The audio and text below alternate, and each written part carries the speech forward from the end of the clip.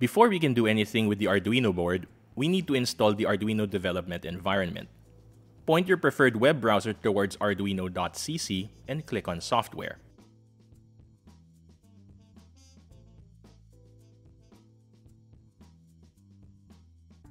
Once the page loads, select the download option suited to your operating system.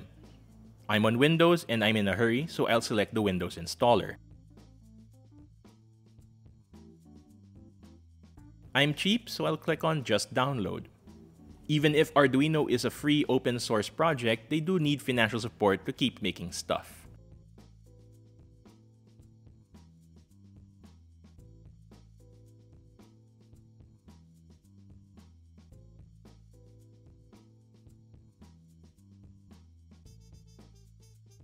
Once downloaded, run the installer with administrative privileges.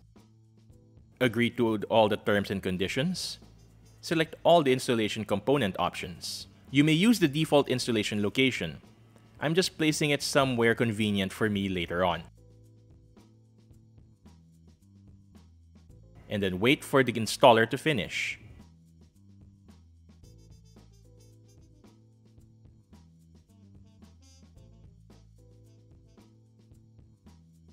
Once installed, start the Arduino development environment for it to configure itself for the first time. The first run on my machine took almost 1 minute to complete.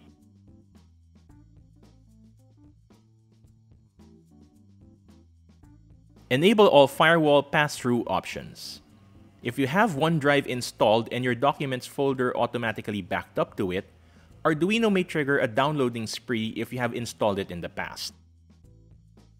This is the Arduino development environment where you will write your code, compile it, and upload it to your board. First, we need to update the installed boards.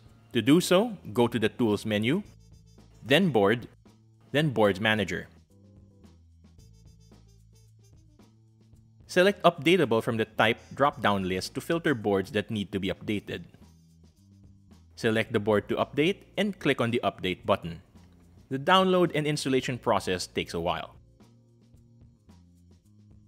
Once completed with no error messages, close the Boards Manager dialog. If you do encounter any errors, usually closing Arduino and restarting it would clear this issue. Test the installation by clicking on the checkmark icon on the toolbar. This will make Arduino try to compile the empty program. If it says Done compiling, your Arduino development environment is ready to use.